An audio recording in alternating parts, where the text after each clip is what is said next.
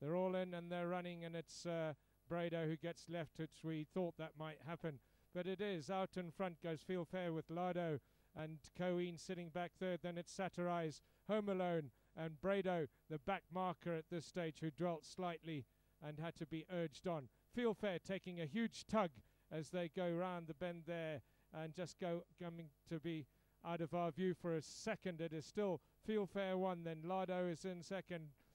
Catching up there is KOINE, who comes up into join Lardo into second and most probably just goes ahead there. So it is still Feel Fair. Lardo wins that battle with KOINE, and KOINE just drops out of it for a moment and sits there comfortably with stable companion Brado. The back of the marker at this stage is Home Alone, but pace picks up again, and it's Feel Fair who takes them on. Quite a pick-up pace there, and then Satirize on his outside. Lardo just dropping a bit of ground there to allow KOINE to come through, and it is still Feel Fair, the early time leader, who comes into the straight. Feel Fair goes one. All horses in a line here. This is going to be a smashing finish.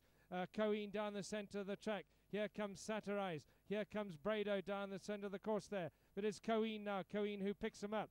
KOINE who goes up one with Brado coming up second. Lardo looking for a gap down the centre of the track.